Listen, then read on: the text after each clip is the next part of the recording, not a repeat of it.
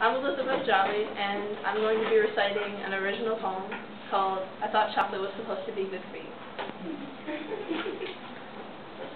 Life is like a box of chocolates. But, you see, I'm a diabetic. I can't eat what they call fear or shame or insecurities. It upsets my stomach. I'm what they call a shameless vigilante. Kind of a lesser-known Wonder Woman.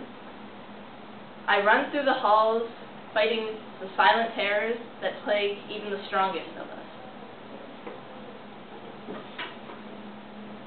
And to think, some of these terrors are the chocolates of life themselves.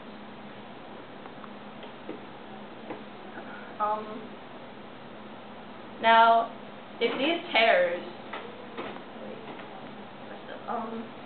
if these fears or embarrassments or humiliations are the highwaymen of life, then I say no alibi, no justice, no glory. These are the opiates of the masses, the chains that hold you back from happiness, from freedom, from escaping everyday concerns, and finally becoming shameless.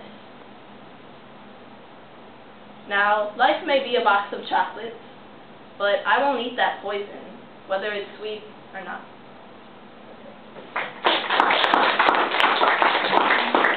Any questions? Oh wait, okay. So basically, I wrote that myself about a month ago because I couldn't find a poem I liked, so I'm like, oh, I'll write one myself. So it's basically about how I want to stop being embarrassed and ashamed of what other people think of me, because why should I care what other people think? I'm awesome.